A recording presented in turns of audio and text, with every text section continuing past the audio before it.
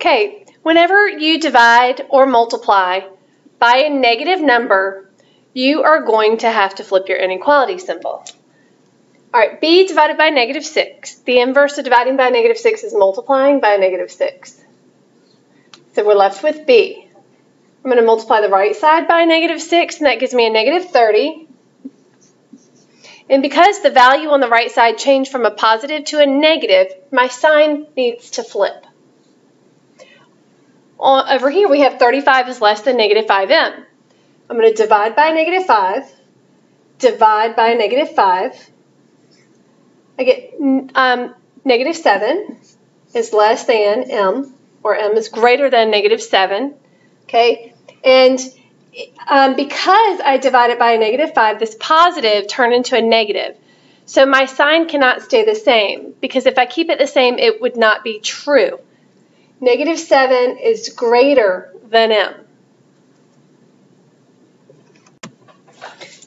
I've graphed this inequality on the graph. I'm pointing to everything that's less than negative 30, and any of these values to the left could be plugged in for b, and this inequality would be true. The original inequality would be true. So let's pick one, plug it in, and find out why we have to flip the sign. All right, let's plug in negative 31. Negative 31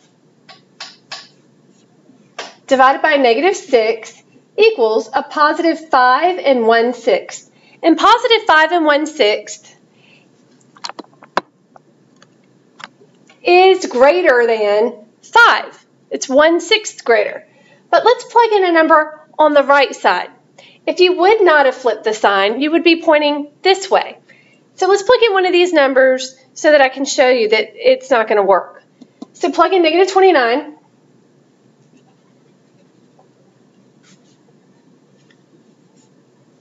Negative 29 divided by a negative 6 is going to give you a positive 4 and 5/6. Positive 4 and 5/6, if I plug it in over here on this side, 4 and 5/6 is not greater than 5. And so therefore, the numbers to the right of the arrow do not work. So again, if you would not have flipped your sign, if you would have kept it this way, then your arrow would be pointing to the right, and your solutions would be incorrect. That's why you need to flip your sign when you divide or multiply by a negative number.